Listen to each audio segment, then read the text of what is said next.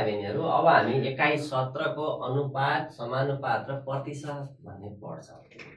यो हामीले कक्षासम्म पनि पढेको कुरा हो। यो प्रतिशत त अझै त्यहाँभन्दा अगाडि पनि हामीले पढेका छौँ। 5 कक्षादेखि नै हामीले प्रतिशतका हिसाबहरू गरेका छौँ। प्रतिशत अब हामी सबभन्दा पहिला के गर्छौँ भन्दा प्रतिशतका चाहिँ हिसाबहरू गर्छौँ अथवा यससँग सम्बन्धित समस्याहरू गर्छौँ। प्रतिशत भनेको के हो त भन्दा प्रति 100 मा, प्रतिशत भनेको प्रति 100 मा हो।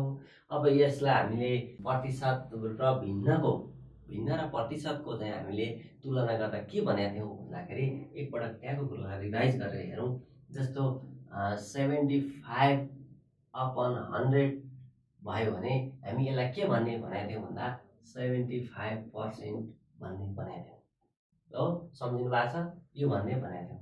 अब यो 75/100 भिन्न छ। हामीले 75 मात्र लेख्यौँ भनेदेखि यो 75 मात्र लेख्ने यो 100 बढी भयो नि त।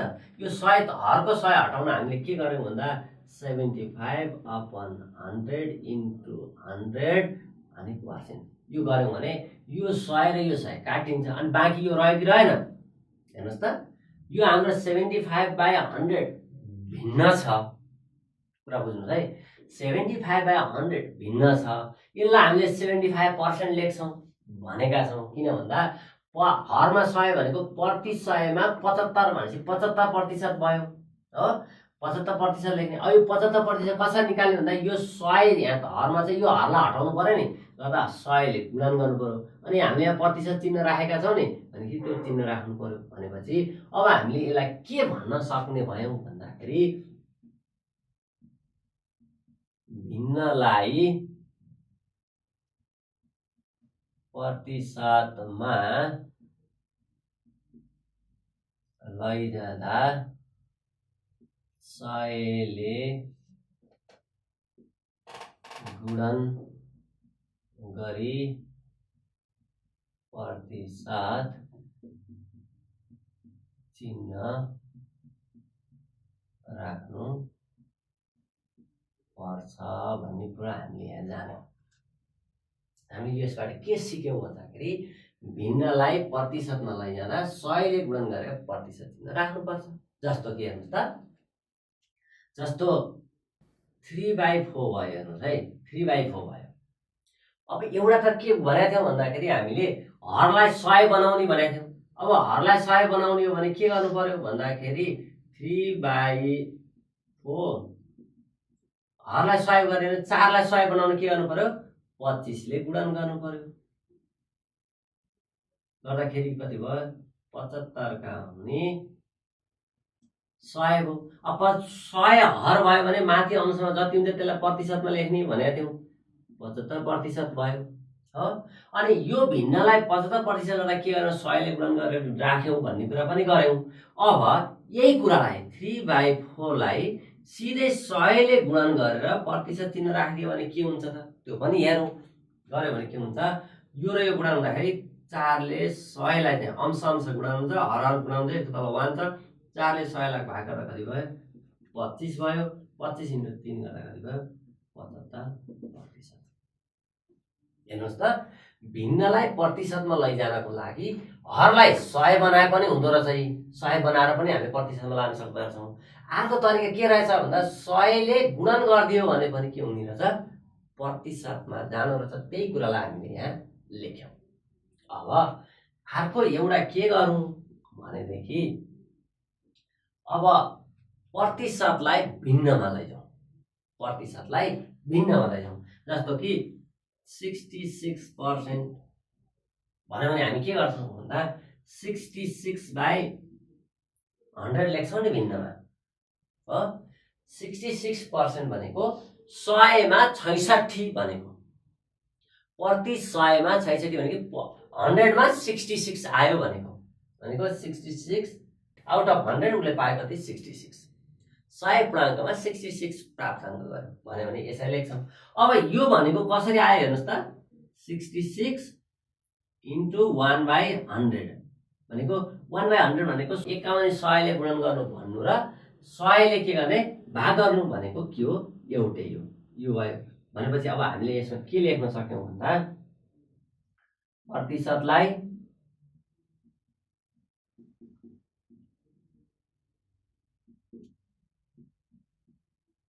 भिन्नमा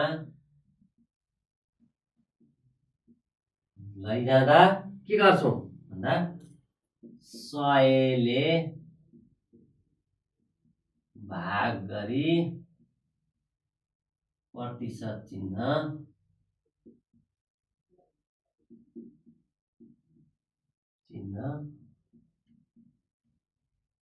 हटाउनु पर्छ।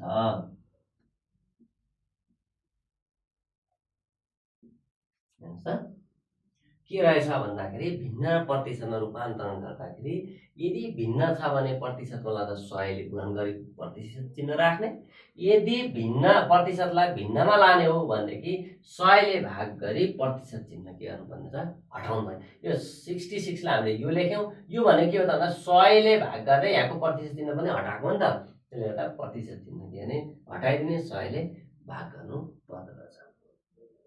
विद्यार्थी भाइ बहिनीहरु, यो दुईटा रुल जानिसकेपछि अब हामी योसँग सम्बन्धित केही समस्याहरू गर्छौं। विद्यार्थी भाइ बहिनीहरु हेर्नुस् त, हामीले दुईटा समस्या सँगसँगै गर्न खोजेका छौं। अन्जुले गणित विषयको परीक्षामा 20 पूर्णाङ्कमा 16 अंक ल्याइन्। कति पूर्णाङ्क थियो भन्दा 20 पूर्णाङ्क थियो, उनले कति ल्याइन् 16 अंक ल्याइन् भने कति प्रतिशत अंक ल्याइछन्। अहिले भर्खरै गरेको हिसाबले जुन समस्या गरेका थियौं त्यसबाट के देख्यौं भन्दा हामीले पहिला भिन्नमा लान सक्यौं भने त्यो भिन्नलाई हामीले के गर्न सक्छौं भन्दाखेरि प्रतिशतमा लैजान सक्छौं। हो, अब पहिला हामी के गरौँ भन्दा भिन्नमा लेखौं। यहाँ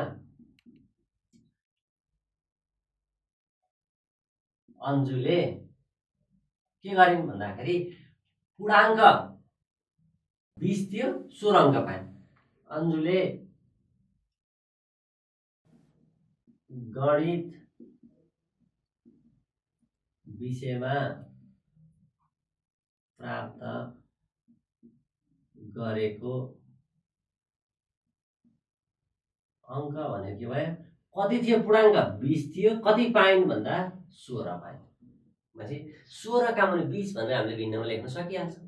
हो, अब 16 का मुनि 20 लेखिसकेपछि उले प्राप्त गरेको प्रतिशत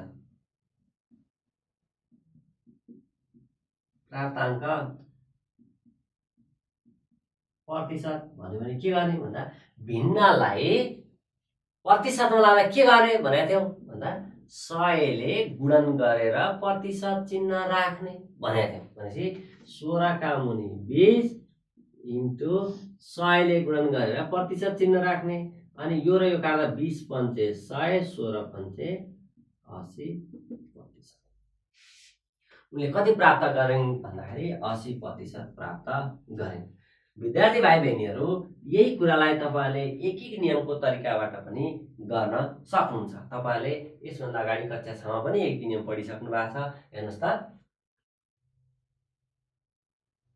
अन्जुले 20 पूर्णाङ्कमा कति प्राप्त गरिन् 16 अंक प्राप्त गरिन्। यदि त्यो पूर्णाङ्क 1 हुन्थ्यो भने कति प्राप्त गर्थिन् भन्दा थोरै भनेको 16 का मुनि 20 अंक प्राप्त गर्थिन्। यदि त्यो पूर्णाङ्क 100 हुन्थ्यो भने उनले कति प्राप्त गर्थिन् 16 का मुनि 20 इन्टु 100 गर्दा यो रेखामा 5 भयो, 16 पंचे 80। अब उनले कति प्राप्त गरिरहेछन् भन्दा यदि 100 पूर्णाङ्कको भएको भएदेखि 80 अंक प्राप्त गरिरहेछन्। प्रतिशत भनेको के हो त भन्दाखेरि प्रति 100 भनेको, भनेपछि 100 पूर्णाङ्कमा 80 अंक प्राप्त गर्थिन् भने उनले के गर्थिन् 80% अंक प्राप्त गर्थिन्। यसरी पनि हामी गर्न सक्छौं, एक एक नियमको तरिकाबाट पनि हामी गर्न सक्छौं। हैन भन्दाखेरि हामीले भिन्नमा लगेर भिन्नलाई प्रतिशतमा लैजाँदाखेरि 100 ले गुणन गरेर प्रतिशत चिन्ह राख्नुपर्छ भन्ने यसरी पनि गर्न सक्छौं। यो त कुरा तपाईले बुझ्नु भयो होला। अब अर्को के छ समस्या भन्दा रमेशले आफूसँग भएको रकम 2000 मध्ये 22% के गर्यो खर्च गर्यो। यहाँ रमेशसँग भएको रकम बराबर रु 2000, खर्च कति भयो भन्दाखेरि रु 2000 को 22%। यो भने के भयो रु 2000 × 22 प्रतिशत हटाउँदा हामीले के गर्ने भनेको थियौँ भन्दाखेरि प्रतिशत चिन्ह हटाउँदा 100 ले भाग गरेर प्रतिशत चिन्ह हटाइदिने भनेको थियौँ भनेपछि अपन 100 को यो दुईटा शून्य काट्यो 22 दुना कति भयो 44 0 भनेपछि कति रहेछ भन्दाखेरि 440 रुपैयाँ के गरे उसले खर्च गरेछ 440 रुपैयाँ उनले खर्च गरेछन् भनेपछि अब बचत रकम बराबर के हो त भन्दा आम्दानी माइनस खर्च हामीसँग भएको रकम बचत रकम भने के हो त भन्दा आम्दानी गरेको रकमबाट खर्च गरेको रकम घटायो भने के हुन्छ बचत रकम आउँछ भनेपछि बचत रकम इक्वल टु के भयो भन्दा आम्दानी माइनस खर्च भनेको आम्दानी भनेको रु 2000 माइनस खर्च भनेको कति रु 440 यो भने के हुने भयो रु 0 6 अनि 5 1 भनेको रु 1560 रुपैयाँ चाहिँ के हुँदैन भन्दा उसको बचत हुने रहेछ विद्यार्थी भाइ बहिनीहरू अब हामीले यसरी प्रतिशत सम्बन्धी समस्याहरू समाधान गर्न सक्छौँ विद्यार्थी भाइ बहिनीहरू यहाँ हामीलाई एउटा चाहिँ तलबसँग सम्बन्धित समस्या दिएको छ सुदेश भन्ने एकजना व्यक्तिको तलब 12,000 थियो त्यहाँबाट बढेर कति हजार पुग्यो भन्दा 15,000 पुगेछ भने कति प्रतिशत तलब वृद्धि भएछ भनेर सोधेको छ अब हामीलाई के दिएको छ भन्दा सुरु तलब दिएको छ बढेपछि पुग्ने तलब दिएको छ अब यसबाट हामीले कति बढ्यो भने थाहा पाउन सक्छौँ किन भन्दा 12,000 बाट बढ्यो 15,000 बढ्यो भयो भनेदेखि त 3,000 रकम बढेको रहेछ हैन त्यो 3,000 रकम कुनको आधारमा बढेको भन्दा यो 12,000 को आधारमा बढेको त्यसले गर्दा अब हामी यहाँ के गर्छौं भन्दाखेरि यहाँ सुदेशको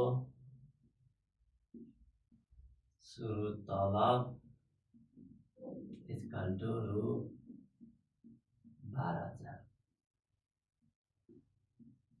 सुदेशको बढेपछि तलब बढेपछिको तलब इक्वल टु रु 15,000 हो सुदेशको बढेको तलब इक्वल टु रु अहिले 15,000 छ पहिला कति थियो भन्दा 12,000 थियो भनेपछि कति बढ्यो भन्दा रु 3,000 बढ्यो विद्यार्थी भाइ बहिनीहरु रु 3,000 रुपैयाँ बढ्यो अब हामीले त्यो 3,000 भनेको 12,000 को कति प्रतिशत हो त त्यही त उनी हामीलाई सोधेको हामीलाई अब सोधेको के भन्दा रु 12,000 को रु 3,000 कति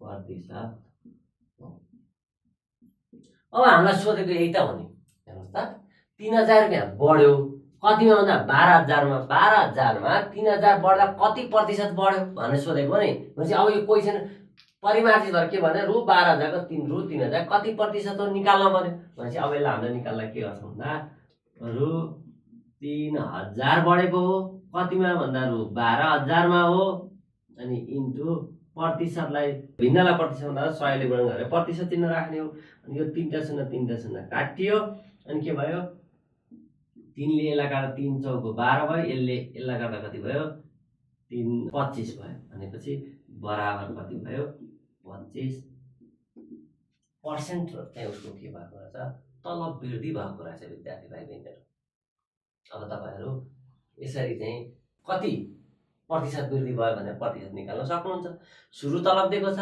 बढेपछिको तलब दिएको छ अब बढेपछि कति भयो त भन्दाखेरि 15,000 भयो कति बढेको रहेछ भन्दा 3,000 बढेको रहेछ कतिमा हो भन्दाखेरि सुरु तलबमा हामीले यहाँ बुझ्नु पर्ने कुरा के छ भने विद्यार्थी भाइ बहिनीहरु हामी कतिपय अवस्थामा यो बढेको तलब यो 15,000 को चाहिँ आधारमा निकाल्दैछौं भनेको 3,000 बढ्यो कति भन्दा 15,000 मा भनेर निकाल्छौं त्यो होइन सुरुको तलब प्रतिशत बढेको प्रतिशत अथवा घटेको प्रतिशत त्यस्तो निकाल्नु पर्यो भने सुरुमा कति छ त्यसैका आधारमा मात्र हामीले निकाल्नु पर्छ भनेको मतलब के भन्दाखेरि 12,000 मै हामीले यहाँ निकाल्नु पर्छ 15,000 मा निकाल्यो भने त्यो गल्ती हुन्छ 12,000 रुपियाँमा 3,000 बढ्दा कति प्रतिशत बढ्यो भन्दा 3,000 कमाउने 12,000 × 100% गऱ्यौँ भने हामीले निकाल्न सक्छौँ। त्यस्तै विद्यार्थी भाइ बहिनीहरू हामीलाई यस्तै प्रतिशत र तलबको कुरामा चाहिँ जोडेर के दिन सक्छ भन्दाखेरि जस्तो सुन्तलीको तलब 10% ले वृद्धि भएपछि रु 22,000 भएछ भने सुरु तलब कति थियो होला? हेर्नुहोस् त, यसरी पनि क्वेसन सोध्न सक्छ विद्यार्थी भाइ बहिनीहरू। सुन्तलीको सुरु त अहिले हामीलाई यहाँ के दियो भन्दाखेरि सुरु तलब दियो, बढेपछिको तलब दियो, कति प्रतिशतले बढ्यो भने हामीलाई यहाँ सोध्यो। अब हामीलाई के भन्न सक्छ भन्दा तलब 10% वृद्धि भएपछि यति भएछ भने सुरु तलब कति थियो होला भनेर पनि सोध्न सक्छ। अब हामीले यहाँ के भन्यो भन्दा वृद्धि प्रतिशत भनेको सुरु तलबबाट निकाल्ने हो भन्ने कुरा त यहाँ बुझिहाल्यौँ। भनेपछि अब यहाँ के गर्ने भन्दा सुरु तलब दिएको छ त छैन, नदिएपछि हामी यहाँ सुन्तलीको सुरु तलब बराबर याक्स मानौँ, केही नदिएपछि याक्स मान्यौँ। अनि प्रश्नले के भन्यो भन्दाखेरि याक्स उसको तलब थियो, त्यसमा 10% ले भयो, याक्सको 10% ले बढ्दा कति भयो भन्दा रु 22,000 भयो। भनेपछि याक्स प्लस याक्स इन्टु 10% हटाउँदा त 100 ले भाग गर्ने हो, इक्वल टु रु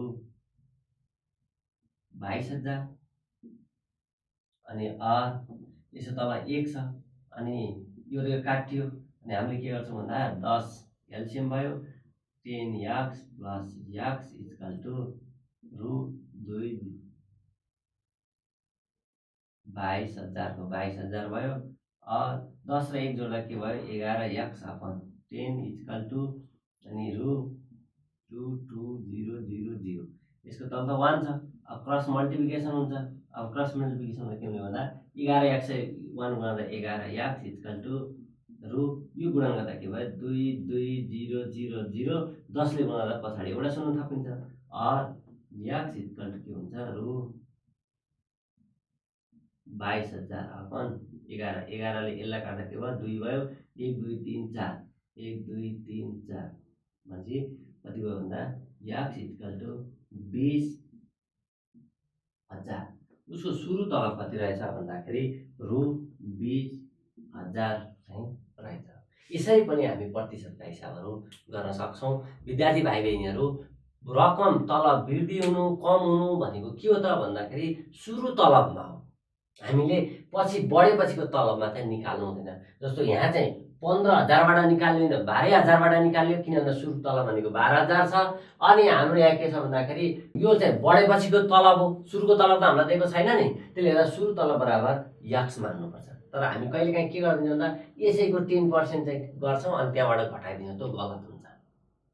हेर्नुहोस् है, किन भन्दाखेरि तलब वृद्धि हुने अथवा घट्ने भनेको सुरु तलब अथवा खाइराखेको तलबको आधारमा चाहिँ बढ्ने र घट्ने हो। त्यसले गर्दा सुरुको तलबलाई हामीले लिएर काम गर्नुपर्छ। यसमा सुरु तलब नदिएको हुनाले हामीले याक्स मान्यौँ। याक्सको 10% थप्दाखेरि कति हुने हो 22,000 हुने हो। अनि यसको तल 1 छ, यो 0 0 काट्यौँ, एलसिएम 10 भयो, 10x प्लस हो याक्स इक्वल टु यति भयो। अनि यसलाई चाहिँ हामीले क्रस मल्टिप्लिकेसन गर्दा यो भयो, याक्स इक्वल टु 11 तल भयो, भाग गर्दा कति भयो 20,000 रुपियाँ चाहिँ आयो।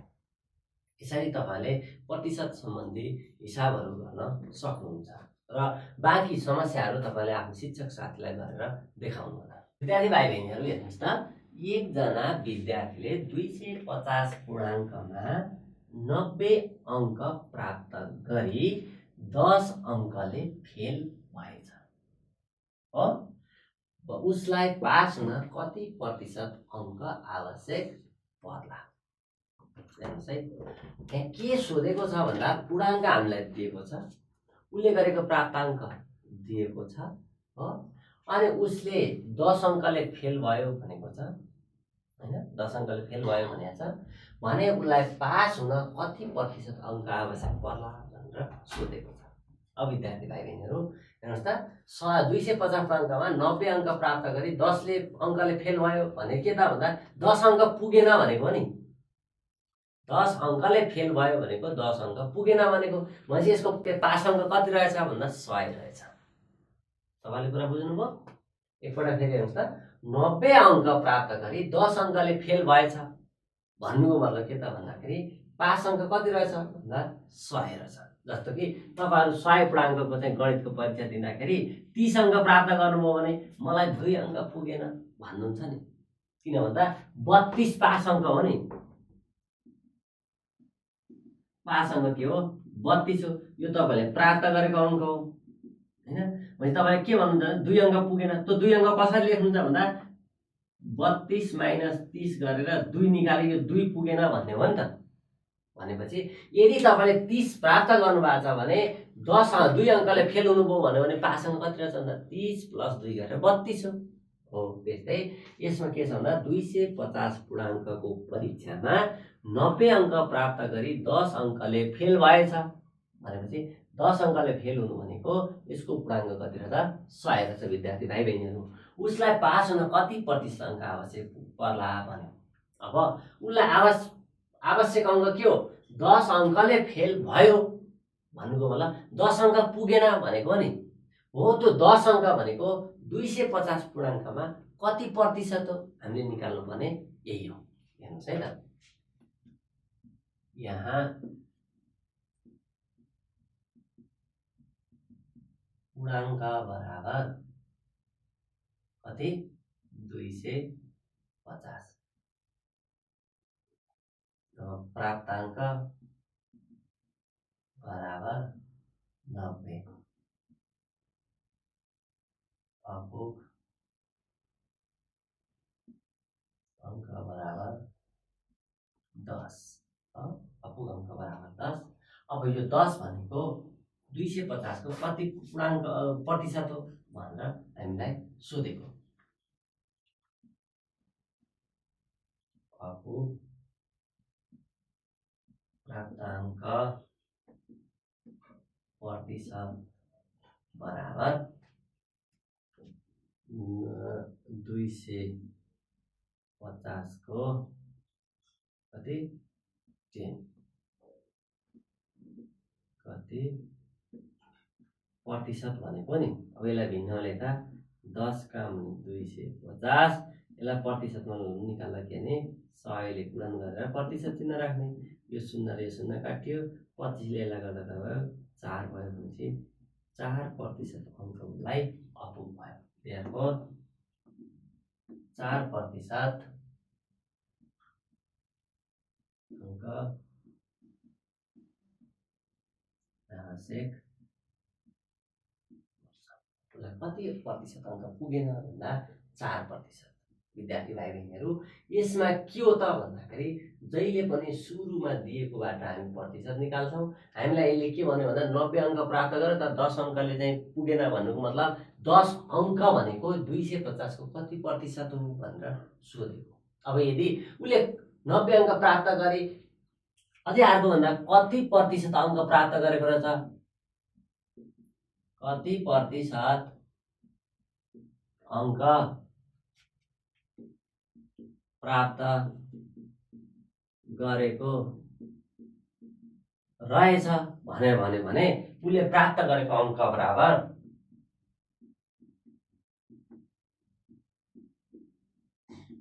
अङ्क बराबर 90 उसले प्राप्त गरेको कति भन्दा 250 मा इन्टु 100 प्रतिशत भयो। यो 0 काट्यो, 25 चौको कति भयो 100 भयो, 9 चौको 36%।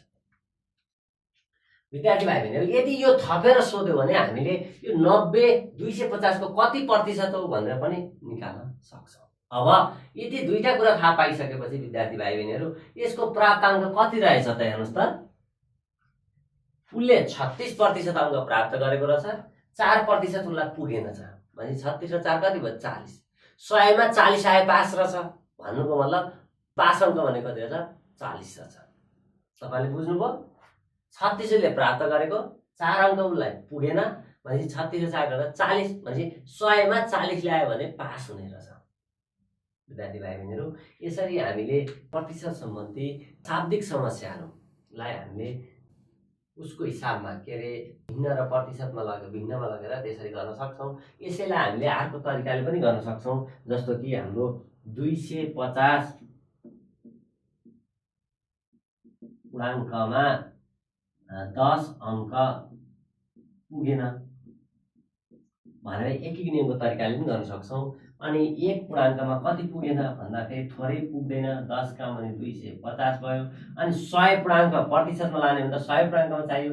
100 पूर्णाङ्कमा के हुन्छ भन्दा 10 काम भने 250 इन्टु 10 100 पुगेन, यो शून्य यो भयो 25 चौको 100 भनेको 100 मा के पुगेन भन्दाखेरि 4 अङ्क पुगेन भन्नुको मतलब 4% पुगेन भनेको हो नि त। 100 मा 4 अङ्क पुगेन भनेको 4% पुगेन भनेको हो भनेर यसरी एक नियमको तरिकाबाट पनि हामीले गर्न सक्छौँ। विद्यार्थी भाइ बहिनीहरू, अब कक्षाका बाँकी समस्याहरू आफ्नो शिक्षक साथीलाई गरेर देखाउनु होला। विद्यार्थी भाइ बहिनीहरू, हामीले भिन्न पढ्दाखेरि के भनेका थियौँ भन्दा जस्तो 3 का मुनि 4 भन्यो भने हामीले यसलाई चित्र बनाएर हेर्दाखेरि यसरी 4 भागमा बाँड्यौँ अनि त्यसपछि के गर्यौँ 3 भागमा छाया पार्यौँ। यसलाई हामीले 3 का मुनि 4 लेख्यौँ भनेको 4 भाग मध्ये 3 भाग भनेको 4 भाग मध्ये 3 भाग भनेर हामीले जसरी भन्छौँ हो यसलाई हामी के भन्छौँ भन्दाखेरि अर्को भाषामा अनुपात भनेर पनि भन्छौँ। भनेको 4 भाग मध्ये 3 भाग भनेको 3 भाग र 4 भागको अनुपात भनेको के हो त भन्दा 3 र 4 को अनुपात भने के हो त भन्दा 3/4 लेख्छौँ भनेको 4 भाग मध्ये 3 भाग भनेको भिन्नसँग मिल्न आयो है। 3 र 4 को चाहिँ अनुपात लेख्नु पर्यो भने के लेख्छौँ भन्दाखेरि 4 भाग मध्ये 3 भाग। जस्तो 15 र 20 को अनुपात लेख्नुहोस्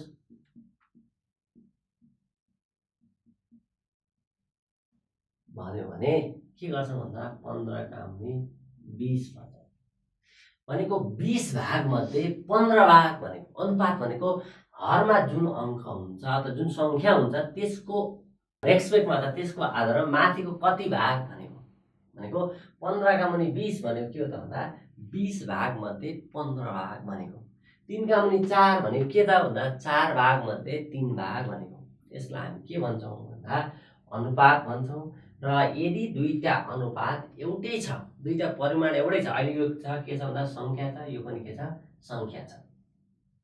यदि यो संख्यामा छ एउटै एकाइमा छ अथवा एउटा परिमाणमा छ भने तिनीहरूलाई a/b को फर्ममा लेख्ने जुन तरिका छ यसलाई हामी अनुपात भन्छौँ। र हरमा भएकोलाई हामीले दोस्रो पद हर भन्छौँ भने माथि भएकोलाई हामी के भन्छौँ भन्दा पहिलो पद हर भनेर पद अंश भनेर भन्दछौँ। माथि भएकोलाई पहिलो पद अंश, तल भएकोलाई के त भन्दा पहिलो हर पद भनेको यसमा के भयो भन्दा पहिलो अंश पद भनेको 3 भयो, दोस्रो हर पद। पहिलो अंश पद भनेको 3, दोस्रो हर पद भनेको कति भयो 4 भनेर हामी यसरी लेख्छौँ। a/b को फर्ममा लेख्छौँ र त्यो a र b भनेको के हुनुपर्छ भन्दा एउटै परिमाणमा हुनुपर्छ। जस्तो कि 1 केजी र 1 क्विन्टल को अनुपात कति हुन्छ भन्यो भने हेर्नुहोस् त 1 केजी अपन 1 क्विन्टल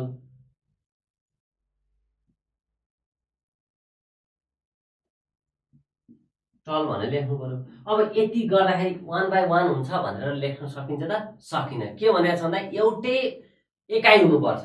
यो भने के त भन्दा यो कि केजीलाई क्विन्टलमा लानु पर्यो कि क्विन्टललाई के गर्नु पर्यो केजीमा। हामीले क्विन्टललाई केजीमा लानु भन्दा केजीलाई क्विन्टलमा लानु भन्दा क्विन्टललाई केजीमा 1 क्विन्टल भनेको के हो 100 केजी हो।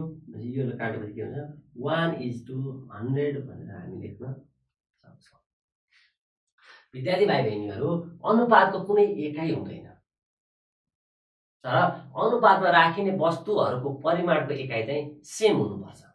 अब हामीले 1:100 को अनुपातमा छ भन्छौँ, 1:100 केजीको अनुपातमा छ अथवा 1:100 के अरे 100 क्विन्टलको भने हामी यसै परिमाण भन्दैनौँ, एकाइ भन्दैनौँ। हामी के भन्छौँ 1:100 को अनुपातमा छ भनेर हामी भन्छौँ। विद्यार्थी भाइ बहिनीहरू, हामीले यहाँ बुझ्नुपर्ने कुरा के हो भन्दाखेरि दुवैको एकाइ यदि हामी a/b को फर्ममा लेख्छौँ भने अनुपातकोलाई a/b को फर्ममा लेख्छौँ भने a र b को एकाइ के हुनुपर्छ, एउटै हुनुपर्छ। जस्तो हाम्रो यहाँ चाहिँ के थियो भन्दा अङ्क थियो, अङ्क भएको हुनाले हामीले सिधै एउटै एकाइमा छ भनेर लेख्यौँ। अब हाम्रो यहाँ केजी दियो, केजी र क्विन्टल दिँदा के हुने भयो भन्दा केजी र क्विन्टल त एउटै एकाइ होइन, कि हामीले दुईटैलाई केजीमा लानु पर्यो कि दुईटैलाई के गर्नु पर्यो, क्विन्टलमा लानु पर्यो। हामीले केजीलाई क्विन्टलमा लानु भन्दा क्विन्टललाई केजीमा लान सजिलो हुन्छ भने केजीमा लाग्यौँ, अनि त्यसपछि 1:100 के गर्यौँ 100 लेख्यौँ। र यो अनुपातको कुनै एकाइ हुँदैन। र जुन अंशमा भएको छ त्यसलाई पहिलो अंश पद भन्छौँ भने हरमा भएकोलाई के भन्छौँ भन्दा दोस्रो हर पद भनेर भन्दछौँ। विद्यार्थी भाइ बहिनीहरू, यसरी हामीले अनुपात देख्न सक्छौँ। जस्तो कि 15/20 छ भने यसलाई चाहिँ हामीले काटेर के गर्न सक्छौँ भन्दा जस्तो 15/20 भयो भने काटेर 5 यहाँ 15 5 4 20 भनेर 3:4 भनेर पनि यसलाई लेख्न सक्छौँ। अब हामी अनुपात सम्बन्धी केही हिसाबहरू गरेर हेर्छौँ, त्यसबाट अझै तपाईँहरूलाई के हुन्छ भन्दाखेरि स्पष्ट हुन्छ। विद्यार्थी भाइ बहिनीहरू हेर्नुहोस् त, अब आजकल दुधमा मिसावट हुन्छ, पानी हालिन्छ, अब त्यसको अनुपात कति कति रहेछ भनेर हामी निकाल्न पनि सक्छौँ। हेर्नुहुन्छ 18 लिटर दुध छ, त्यसमध्ये 15 लिटर शुद्ध दुध छ, बाँकी के छ भन्दा पानी मिसाइएको छ। कति लिटर पानी मिसाइएको रहेछ निकाल्नुहोस् त। 18 लिटर दुधमा 15 लिटर शुद्ध दुध छ भने कति लिटर पानी मिसाइएको रहेछ भन्दा 18 - 15 गर्दा के हुन्छ 3 लिटर। 3 लिटर दुध पानी मिसाइएको रहेछ भने पानी र दुधको अनुपात कति हुन्छ एउटा निकाल्नु पर्यो। अर्को पानी र शुद्ध दुधको अनुपात कति हुन्छ त्यसलाई निकाल्नु पर्यो। हेर्नुहोस् है त, अब हामी 18 लिटर दुध छ भने यहाँ जम्मा दुध कति छ भन्दा 18 लिटर छ, अनि शुद्ध दुध कति छ, दुध कति छ, शुद्ध दुध भनेको 15 लिटर छ, अनि पानी कति छ भन्दाखेरि 18 लिटर जम्मा दुधको हो माइनस 15 लिटर के हो त्यसमध्येको शुद्ध दुध हो भने यो गर्दा कति भयो 3 लिटर भयो। अब हामीले निकाल्नु पर्ने अनुपात चाहिँ के छ भन्दा एउटै एकाइमा छ कि छैन त्यो हेर्ने, यो पनि लिटर, यो पनि लिटर, यो पनि के छ लिटरमा छ। अब हामीले के गर्नु पर्यो भन्दाखेरि फर्स्टमा हेर्नुहोस् त, पानी र दुधको अनुपात बराबर पानी कति हो 3 लिटर हो, दुध कति हो 18 लिटर भयो। यो काट्यो 3 र 18 गर्दा के हो 1 3 × 18 भनेको 1/6 भनेको 1:6 को अनुपातमा छ। हामी यसलाई इस टू भन्छौँ, दुईटा थोप्ला दिन्छौँ, यसलाई चाहिँ अनुपात भनेर हामी भन्छौँ। 1:6 को अनुपातमा छ भन्छौँ। अब अर्को हेर्नुहोस् त 2 नम्बरमा पानी र शुद्ध दुधको, पानी र शुद्ध दुधको अनुपात भनेको कति हुने भयो भन्दाखेरि पानी कति छ 3 लिटर छ, शुद्ध दुध कति छ 15 लिटर छ। यो काट्यो 3 ले लगाएर कति भयो 5 भयो, यहाँ 1 भयो भनेको 1 का मुनि 5 भनेको 1:5 को अनुपातमा छ भनेर यो दुईटालाई हामी के गर्न सक्छौँ एन्सर गर्न सक्छौँ। अनुपात भनेको सिम्पल, अनुपात भनेको हर र अंशमा राख्ने, दुईटैको एकाइ के हुनुपर्छ एउटै हुनुपर्छ। अनि हामीले त्यहाँ चाहिँ के दिएको थियो भन्दा पानीको मात्रा कति छ दिएको छैन, हामीले निकाल्नु पर्ने छ। टोटल दुध 18 लिटर छ, 15 लिटर शुद्ध दुध छ भने पानी कति हो भन्दा 3 लिटर हामी निकाल्न सकिहाल्छौँ। अनि त्यसपछि पानी र दुधको अनुपात निकाल्दा पानी अपन दुध गर्ने, पानी र शुद्ध दुधको अनुपात निकाल्दा पानी अपन शुद्ध दुध गर्ने, कति आउँछ त्यो चाहिँ लेखिदिने। यसै गरी अरू हिसाब पनि हामी गर्न सक्छौँ। विद्यार्थी भाइ बहिनीहरू हेर्नुहोस् त, रमिला र सङ्गीतालाई आमाले 84 रुपियाँ 3:4 को अनुपातमा बाँडेर लिन भन्नुभयो भने प्रत्येकले कति कति रुपियाँ पाएछन् भनेर हामीलाई सोधेको छ। भनेको मतलब के त भन्दा, यदि रमिलाले 3 रुपियाँ पाइन् भने सङ्गीताले कति पाउँछिन्? 4 रुपियाँ पाउँछिन्। यदि रमिलाले 6 रुपियाँ पाउँछिन् भने उनले कति पाउँछिन्? 8 रुपियाँ पाउँछिन्। विद्यार्थी भाइ बहिनीहरू 3:4 को अनुपातमा उनीहरूले पाउँछन् भने 84 रुपियाँ छ, कति कति रुपियाँ पाएछ। हेर्नुहोस् है, अब हामीले यसलाई चाहिँ के गर्छौँ भन्दाखेरि समस्या समाधान गर्दा यहाँ रमिला अपन सङ्गीता ले पाएको रकम हो, पाएको रकम बराबर कति? 3/4। उनीहरूले पाएको रकमको अनुपात कति हो भन्दा 3/4 हो। विद्यार्थी भाइ बहिनीहरू 3/4 भने यदि रमिलाले 3x पाउँछिन् भने सङ्गीताले कति पाउँछिन्? 4x पाउँछिन्। अब रमिलाले पाएको रकम बराबर 3x मानौ भयो भने सङ्गीताले कति पाउँछिन्?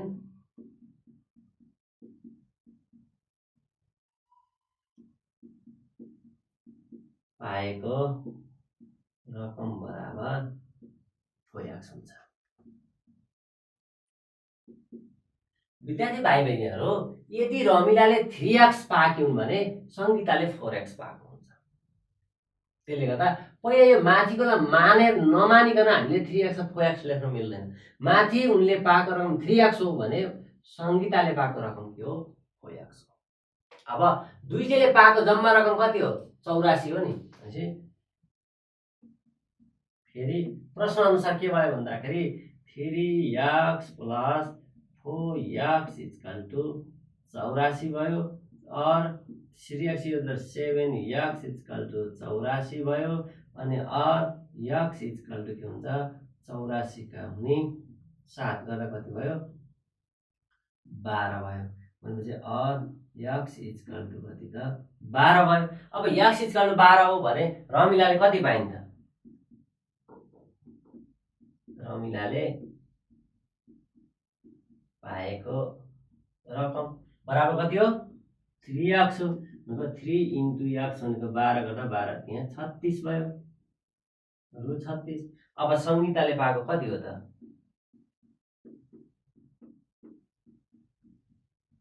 पाएको रकम = 4x हो। भनेको 4 × 12 गर्दा कति हो? रु 48। 48 र 36 एउटा कति हुन्छ? 84 हुन्छ। विद्यार्थी भाइ बहिनीहरू यसरी हामी गर्न सक्छौँ हैन। यदि उनीहरूको पाएको रकमको अनुपात 3/4 हो भने एउटाले 3x पाइन् भने अर्कोले के पाउँछन्? 4x। हेर्नुहोस् त, 3x/4x भयो भने यो x काट्दा 3/4 नै भयो कि भएन? अनुपात भयो नि त। भनेपछि यदि रमिलाले 3x पाइन् भने सङ्गीताले कति पाउँछिन्? 4x पाउँछन्। यसरी हामी गर्न सक्छौँ। यसलाई अर्को तरिकाले पनि हामीले विद्यार्थी भाइ बहिनीहरू गर्न सक्छौँ। हेर्नुहोस् है त, अब हामीले यहाँ चाहिँ के गर्ने भन्दाखेरि एउटा चित्र बनाऊ।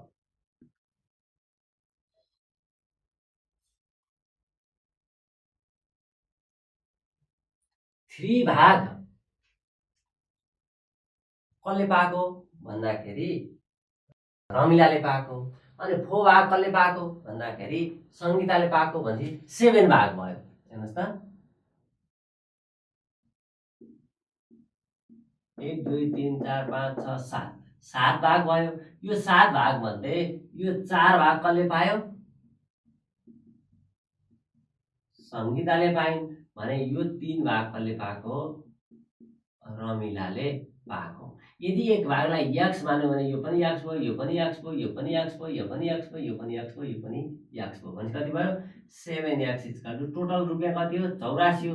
x इक्वल टु 84 का 7 गर्दाखेरि 12 भयो। 12 7 84 भनेपछि उनले 4x पाएकिन् भनेपछि के भयो 4 × 12 गर्दाखेरि 48 भयो।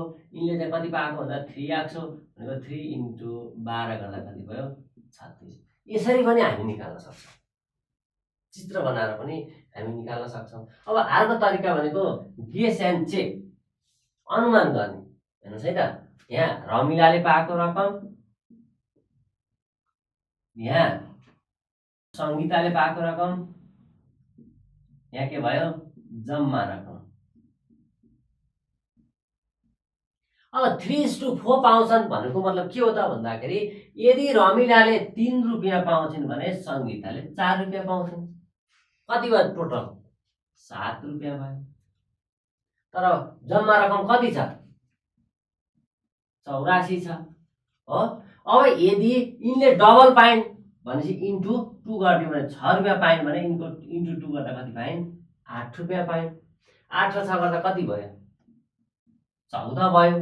फेरि यिनले यसको तेब्बर 3 को तेब्बर पाइन् भने कति पाउँछन् भन्दा 9 पाइन् भने यिनले कति पाउने भए 12 12 9 21। यसरी गर्दै जाने कुरा बुझ्नु विद्यार्थी भाइ बहिनीहरु। किन भन्दाखेरि 3/4 भनेको बराबर 3/4 इन्टु 2 इन्टु 2 पनि हुन्छ, अनि 3/4 इन्टु 3 3 पनि हुन्छ, 3/4 इन्टु 4 4 पनि हुन्छ। किन भन्दा हामीले चाहिँ समतुल्य भिन्नता पढिसकेका छौँ हैन। समतुल्य यो अनुपातसँग चाहिँ यो अनुपात बराबर हुन्छ, यो अनुपात बराबर हुन्छ अथवा भिन्नहरू समतुल्य हुन्छ भनेर हामीले पढिसकेका छौँ। यसरी नै गर्दै जाने, जहिलेसम्म 84 रुपियाँ पुग्दैन तबसम्म के गर्ने गर्दै गर्दै जाने। हेर्नुहोस् है त, अब 9 दुना 18 रुपियाँ पायो भने यसले चाहिँ कति हुने भयो 12 दुना 24 रुपियाँ पाउने भयो। 18 र 24 को अनुपात भनेको भने 3:6 हुन्छ, ओके 4 हुन्छ। गर्दाखेरि कति भयो 18 र यो जोड्दा 42 भयो। अब यदि हामीले यसलाई 30 पाउँछ भनेर गर्यौं भने यसले कति पाउने भयो 40। 30 र 40 को अनुपात नै 3:4 हुन्छ। 30 र 40 पाउँदा कति हुने रहेछ भन्दाखेरि 70 हुने रहेछ। हाम्रो त्यहाँ 84 छ नि त, पुगेन अझै। भनेपछि अझै हामीले के गर्नु भन्दा 11 ले गुणन गर्यो भने 33 पाउँदा यहाँ के हुन्छ 44 हुन्छ, गर्दा 77 भयो, पुगेन। अनि यहाँ 36 पाउँदा यहाँ कति हुन्छ 48 हुन्छ, अनि 48 36 गर्दा 84। भनेपछि यहाँ आएपछि के भयो मिल्यो नि त। भनेपछि यसरी गेस एन्ड चेकका मेथडबाट पनि अनुमान गरेर कति कति रकम रहेछ भनेर पनि हामी पत्ता लगाउन सक्छौँ विद्यार्थी भाइ बहिनीहरु। अब तपाईहरुलाई तीनटा तरिका सिकाएँ। एउटा यसरी गर्ने भने, एउटा चाहिँ यसरी चित्र बनाएर गर्ने भने, एउटा चाहिँ यसरी अनुमान गरेर पनि हामी गर्न सक्छौँ भनेका छौँ। यसरी जुन तरिकाले गरे पनि यो समस्या समाधान गरेको ठिक ठहर छ। त्यसले गर्दा अब यसै गरी हामी अरु हिसाबलाई पनि हेरौँ है त। हेर्नुस् त विद्यार्थी भाइ बहिनीहरु, सुवा र किरणको मासिक आम्दानीको अनुपात 5:9 छ। यदि किरणको मासिक आम्दानी रु 18,000 भए शोभाको मासिक आम्दानी कति होला भनेर सोधिएको छ। अब हामीलाई यहाँ निकाल्नु पर्ने कुरा के छ भन्दाखेरि पहिला दिएको के छ भन्दा दुईटाको चाहिँ किरण र शोभाको चाहिँ मासिक आम्दानीको अनुपात दिएको छ, अनि त्यो मध्ये किरणको चाहिँ मासिक आम्दानी दिएको छ भने शोभाको के निकाल्नु छ मासिक आम्दानी कति हुन्छ भनेर निकाल्नु छ विद्यार्थी भाइ बहिनीहरु। अब हामीले यहाँ के दियो भन्दाखेरि किरणको मासिक आम्दानी बराबर रु 18,000 हो, अनि शोभा र किरणको आम्दानी अनुपात इक्वल टु 5:9 छ। 5:9 छ। अब हामीले निकाल्नु पर्ने के हो भन्दा शोभाको मासिक आम्दानी हो। कति छ हामीलाई थाहा छैन। यो नि हामीले निकाल्नु पर्ने। यो बराबर के गर्नु भन्दाखेरि थाहा छैन भने हामीले x रु x मानौँ भनौँ।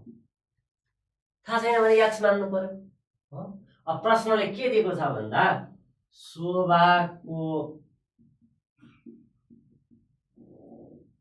आम्दानी अपन किरणको आम्दानी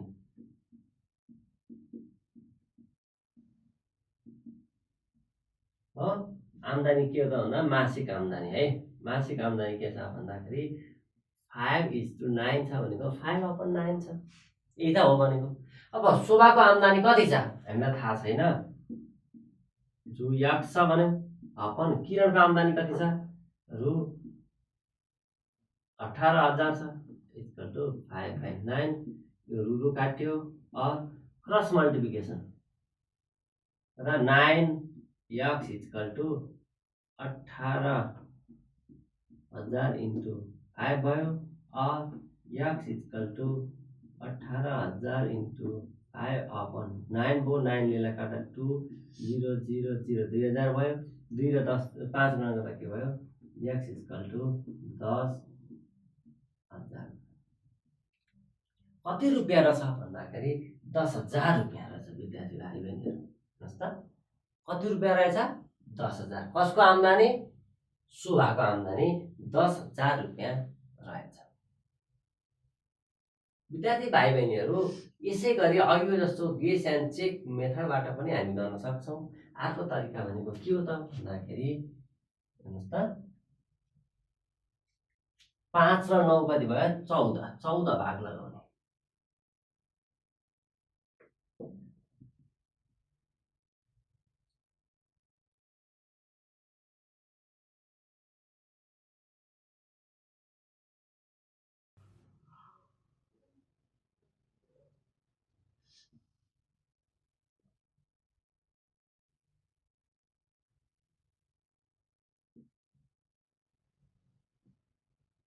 एक 2 3 4 5 6 7 8 9 10 11 12 13 14 भाग मध्ये हाम्रो के छ भन्दाखेरि 5:9 भनेको एउटा 9 भाग छ भने अर्को कति भाग छ 5 भाग छ भनेको। हाम्रो हेर्नुस् त 1 2 3 4 5 6 कति 6 7 8 9 यो भनेको के हो 9 भाग हो। यो 9 भाग भनेको के हो कसको भन्दा किरणको भने यहाँबाट यताको यो 5 भाग भनेको कसको शोभाको। अनि यो 9 भाग बराबर कति छ भन्दा 18,000 छ। हेर्नुस् है विद्यार्थी भाइ बहिनीहरु 5:9 भनेको के भयो भन्दाखेरि यदि किरणको छ भने 5 भाग कसको हो शोभाको। अब यसलाई हामीले 9 भाग किरणको हो भने 5 भाग भने 9 र 5 कति भयो 14 भाग भयो। 14 भाग मध्ये 9 भाग किरणको हो 5 भाग कसको हो शोभाको। अब हेर्नुस् त यदि एउटा भागलाई x मान्यौ भने यो पनि x भयो यो पनि x यो पनि x यो पनि x यो पनि x गर्यो भने के भयो 9x इक्वल टु रु 18,000 भयो। यही हो नि त भागमा लाउँदा 9x भयो रुपियाँमा कति हो भन्दा 18,000 को भनेपछि x इक्वल टु के भयो रु 18,000/9 9 ले यसलाई काट्दा 9 दुना 18 यति भयो भनेको कति भयो रु 2,000 भयो।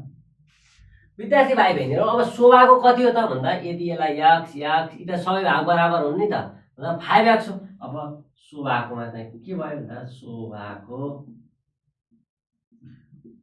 मासिक आम्दानी बराबर 5x हो। 5 इन्टु x भनेको 2,000 हो इक्वल टु रु 10,000। हामी यसरी पनि गर्न सक्छौं।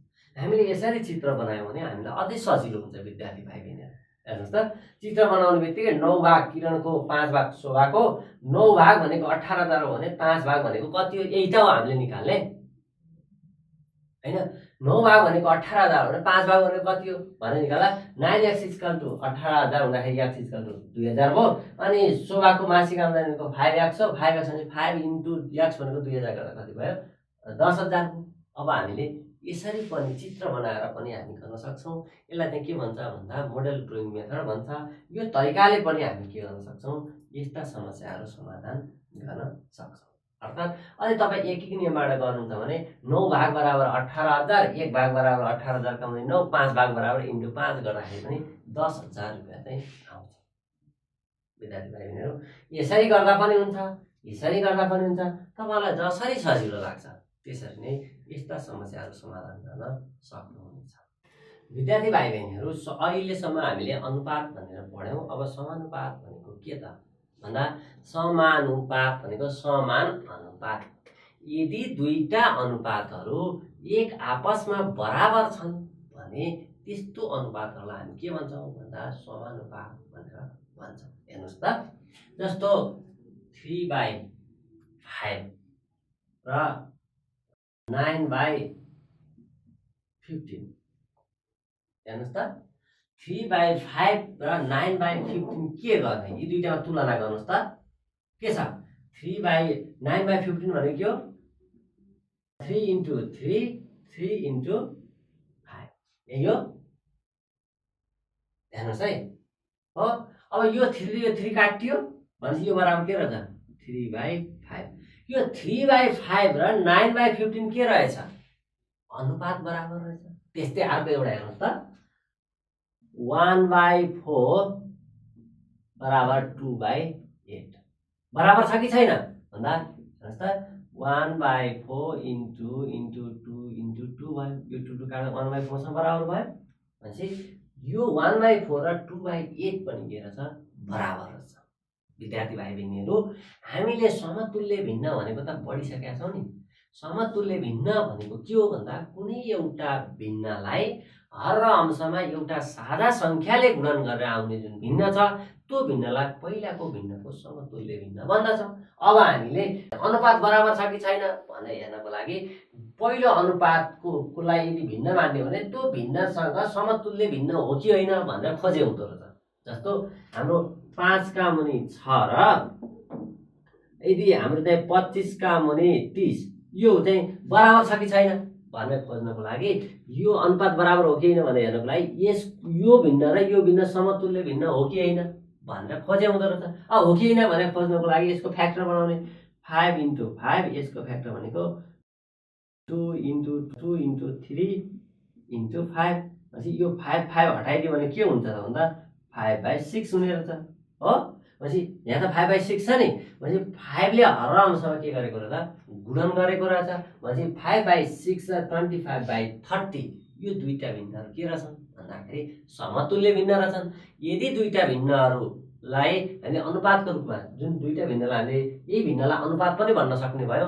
अनुपातहरू यदि बराबर छन् भने त्यस्तो चाहिँ ती अनुपातहरूलाई हामी समानुपात भन्छौं। र त्यसमा भएका जुन पहिलो अंशपद दोस्रो हरपद पहिलो भिन्नको र त्यस्तै दोस्रो भिन्नका तीहरू के हुन्छन् भन्दा समानुपातमा छन् भनेर हामी भन्छौं। जस्तो अनुपातमा लेख्दा 1:4 भनेर लेख्थ्यौं भने अब समानुपातमा लेख्दा के लेख्छौं भन्दा 1:4 अनि यहाँ डबल इस्टु दिएर अनि 2:8 यसरी हामी लेख्छौं।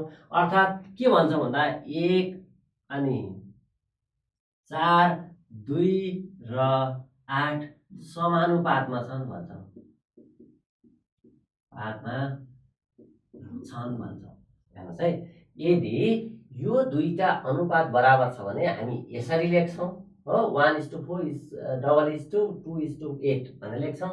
अनि यसलाई भाषामा लेख्दा 1:4:2:8 समानुपातमा छन् भन्छौं। हामी फेरि 1:2:4:8 भने त्यसरी मिलाउने हैन कि 1:4 पहिलो भिन्नको हर र अंश अनि दोस्रो भिन्नको अंश पहिलोको अंश र हर अनि दोस्रोको अंश र हर लेखेर समानुपातमा छन् भनेर हामी भन्छौं।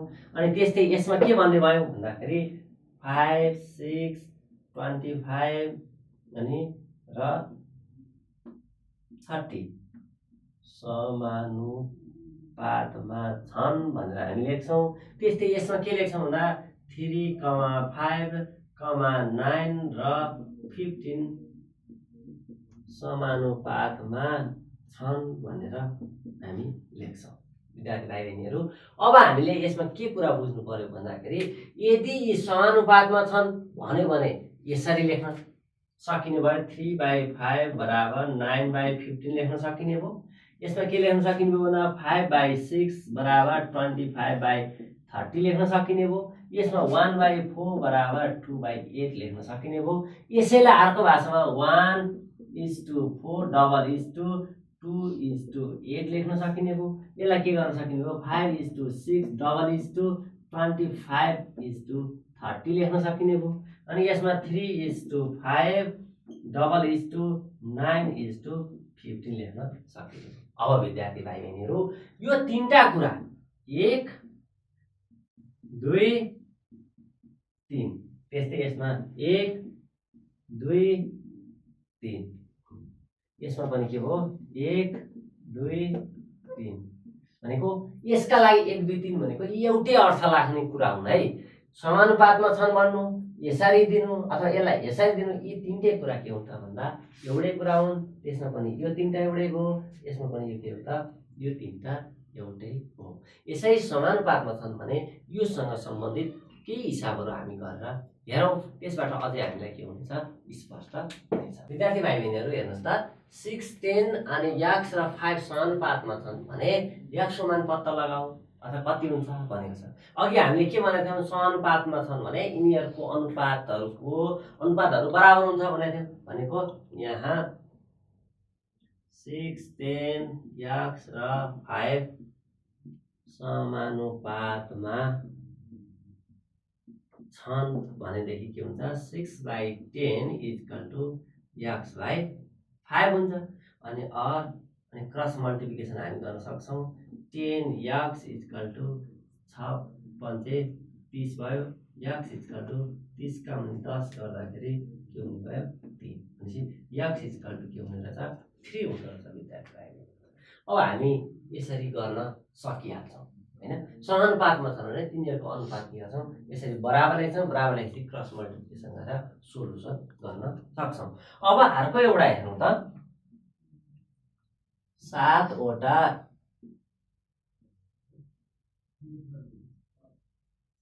क्याल्कुलेटरको मूल्य रु 1750 पर्छ भने 12 वटा क्याल्कुलेटरको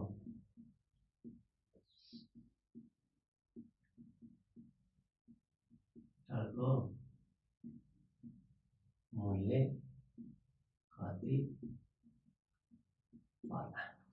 अब एउटा त विद्यार्थी भाइ बहिनीहरू यो एकीकृत नियमसँग सम्बन्धित समस्या हो। एकीकृत नियमसँग सम्बन्धित समस्या भएको हुनाले 7 वटा क्याल्कुलेटरको मूल्य बराबर रु 1750, एक वटाको मूल्य कति धेरै हुन्छ थोरै थोरै हुन्छ भनेपछि रु 1750 का मुनि 7। अनि त्यसपछि 12 वटा क्याल्कुलेटरको मूल्य के हुन्छ धेरै हुन्छ इन्टु 12 भयो। 7 ले लगाएर 7 दुना 14 3 5 35 7 5 35 0 हो। अनि 12 × 250 गर्दा कति हुन्छ रु 3000 वटा 3000 हुन्छ। यसरी एकीकृत नियमबाट गर्न सक्छौँ। अब समानुपातिकबाट हामी के गर्ने भन्दाखेरि हेर्नुहोस् त, 7 वटा क्याल्कुलेटरको मूल्य यति पर्छ भने 12 वटा क्याल्कुलेटरको मूल्य कति पर्छ भन्दा के हो त भन्दा यहाँ यो क्याल्कुलेटरको संख्या र मूल्यको अनुपात के हुन्छ भन्दाखेरि यो संख्या र यसको आउने मूल्यको अनुपातसँग समानुपाती हुन्छ। अनुपात एउटै हुन्छ भन्नुको मतलब यहाँ 12 वटा क्याल्कुलेटरको मूल्य बराबर x मान हो। अब के हुने भयो भन्दाखेरि 7/1750 = 12/x हुने भयो। किन भन्दा 12 वटाको त हामीले x मानेको नि त। क्याल्कुलेटरको संख्या र त्यसको मूल्यको अनुपातहरू के हुन्छ बराबर हुन्छ। किनभने एउटा क्याल्कुलेटर मूल्य त्यति पर्छ भने 7 वटा के हुन्छ कम पर्छ नि। यदि संख्या घटाउँदा मूल्य पनि घट्यो। यदि संख्या 12 बनायो भने 12 बढ्ने बित्तिकै के हुन्छ, त्यसको मूल्य पनि बढ्छ। भनेपछि एउटा बढाउँदा अर्को पनि बढ्छ, एउटा घटाउँदा अर्को पनि घट्छ भने तिनीहरू के हुन्छन्, डाइरेक्टली प्रपोर्सनल हुन्छ, त्यो समानुपातिक हुन्छ भन्छौँ। अनि त्यसले गर्दाखेरि के भन्न सक्यौँ भन्दा 7 का मुनि 1750 इक्वल टु 12 का मुनि x। अब हामीले क्रस मल्टिप्लिकेसन गर्यौँ भने और 7x इक्वल टु 12 इन्टु 1750 भयो। अनि x इक्वल टु के भयो, रु 12 इन्टु 1750 अपन 7 भयो। 7 ले यसलाई काटेर 7 गुणा 14, 7 5 35 0 भयो। अनि 250 12 गुणा गर्दा कति हुन्छ, रु 3000 हुन्छ। विद्यार्थी भाइ बहिनीहरू, अब तपाईँले यसरी एकीकरणबाट नि गर्न सक्नुहुने भयो, यसरी समानुपातिकको तरिकाबाट पनि गर्न सक्नुहुने भयो। अब यसरी तपाईँहरूले आफ्नो अभ्यासमा भएका जति पनि समस्याहरू छन् ती समस्याहरू समाधान गर्न सक्नुहुन्छ। तपाईँहरू यसरी चाहिँ अनुपात र समानुपातिकको हिसाबबाट पनि गर्न सक्नुहुन्छ। अघि मैले देखाए जस्तो चित्र बनाएर हेर्नुहोस् है, यदि हामीले त्यो चित्र बनाएर गऱ्यौँ भने त्यसरी गर्दा झनै सजिलो हुन्छ। हेर्नुहोस् त, अब अघि के थियो, 5:9 को अनुपातमा चाहिँ उनीहरूको तलब थियो। अनि किरणको तलब चाहिँ 18,000 हुँदाखेरि हामीले के गरेका थियौँ भन्दाखेरि 9 भाग उसको तलब भन्थ्यो 9x इक्वल 18,000 गर्दा x को भ्यालु हाम्रो चाहिँ कति आएको थियो, 2000 आएको थियो। अनि शोभाको कति थियो भन्दा 5x थियो। 5x थियो भने x भ्यालु 2000 छ भने 5x बराबर कति हुन्छ, 10,000। त्यसरी चित्र बनाएर गऱ्यौँ भने पनि हामीलाई निकै सजिलो हुन्छ। त्यो तरिकाले पनि हामी गर्न सक्छौँ। अब अर्को त हामीले गेस एन्ड चेक भनेर भन्यौँ, जुन चाहिँ अनुमान गर्ने, यसको यति हो भने उसको यति हुँदा कति हुन्छ, यसको यति हो भने उसको यति हुँदा कति हुन्छ भने त्यसरी बढाउँदै जाने, जहिले जाँदाखेरि त्यो टोटलमा पुगिन्छ, तब चाहिँ हाम्रो के हुन्छ, उत्तर आउँछ। अब यसरी चाहिँ तपाईँले अनुपात, समानुपात र प्रतिशतका हिसाबहरू गरेर शिक्षक साथीलाई देखाउनु होला।